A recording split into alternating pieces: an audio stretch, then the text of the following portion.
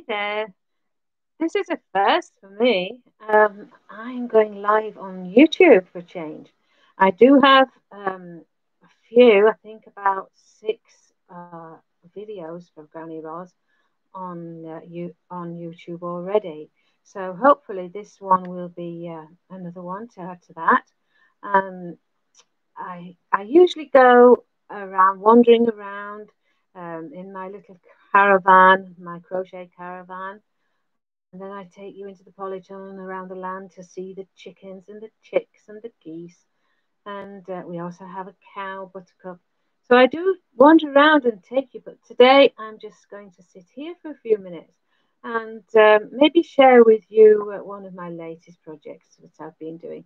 And in future, if this one works out all right, maybe I'll keep coming back and just making another video live like this one. Um, I've done quite a few Facebook Live videos where I sit in my little caravan.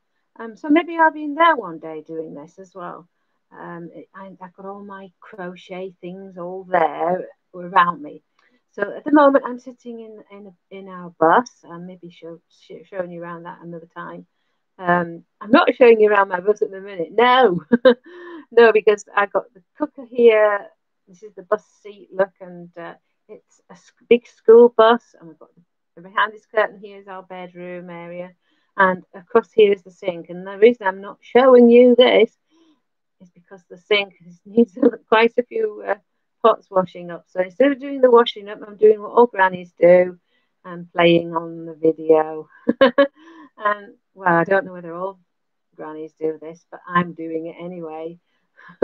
But I do have washing up to do, so I thought, right, I'll do this instead. So what I'm doing at the minute then, I'm just going to show you first of all this hook.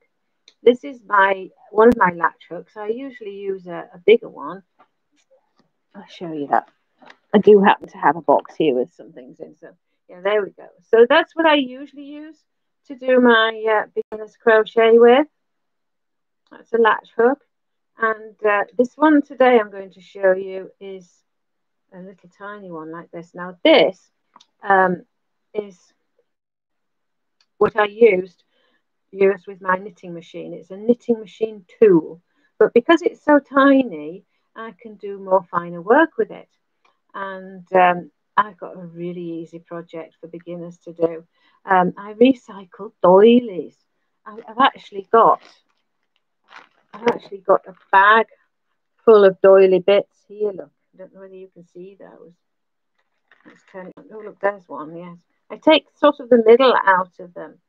You can see.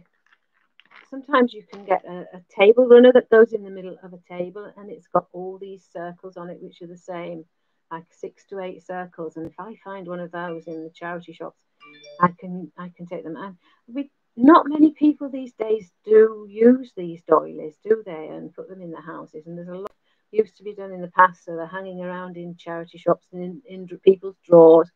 So I started recycling them, and I've made I made one for my mom. My mom this year, she turned 100 years old in April.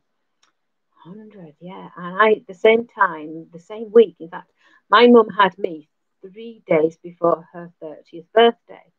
So I turned 70 3 days before my mum turned 100. So that's a little story. But I have here how we can work on these doilies, these recycled doilies. This is one of them. Look, this is quite an easy one.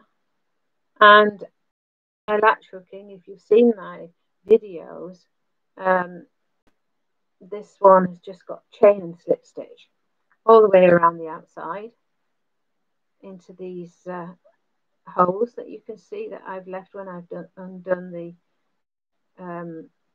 when I've taken the center out of the doily, and I've left a little hole here to work into, and then I've done a chain all the way around, and then I've done another chain just hooking into the loops into the center here,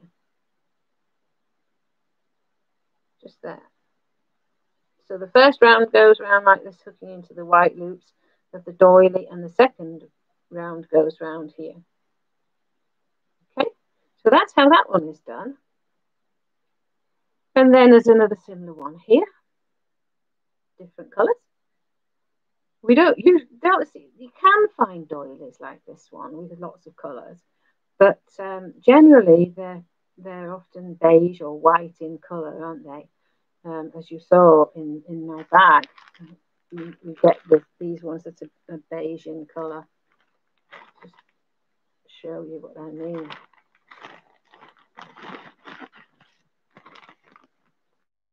There, look, that's not, the colour's not coming out very well, I think, here for you, but that is actually beige compared with the white one.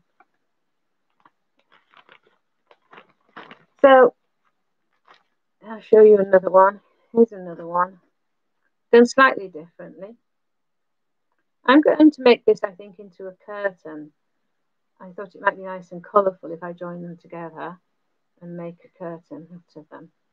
That one's a little bit different because when I did I like things to be asymmetrical. I don't like everything to be round and so on. So I actually left another little round circle here, and I've managed to go around that as well to make it a different shape.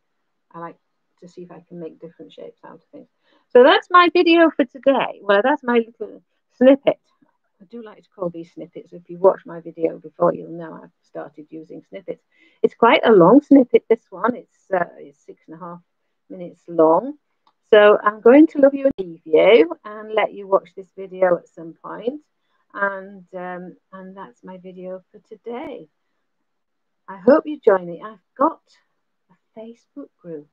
If you go onto Facebook, you can see my Facebook page and my Facebook group. Now, my Facebook page is Learn to Crochet the Easy Way. And that's what this is all about. Learn to crochet the easy way. My Facebook group has a little bit different, quite unusual name. It's Easy Platform Crochet for Beginners, because this whole project is for beginners. And it's called platform because it's sort of play on words, because a lot of what I do is freeform crochet. And you might need to look that one up to see what freeform crochet is all about. But I call it Easy Platform Crochet for Beginners. And if you'd like to join me on that group, then do get in touch and look that up on Facebook.